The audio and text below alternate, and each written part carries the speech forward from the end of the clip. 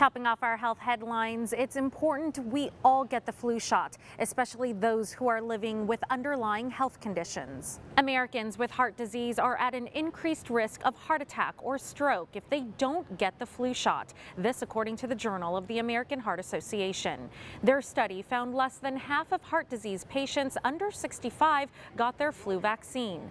Doctors say patients with heart disease are 6 times more likely to have a heart attack the week after getting sick with the flu, and getting the flu shot can significantly lower the risk of having a cardiac event. And more reasons why it's important to watch your diet and try to limit fast food. Researchers at the George Washington University found some chicken nuggets, burritos, and cheeseburgers had the chemical phthalate in them.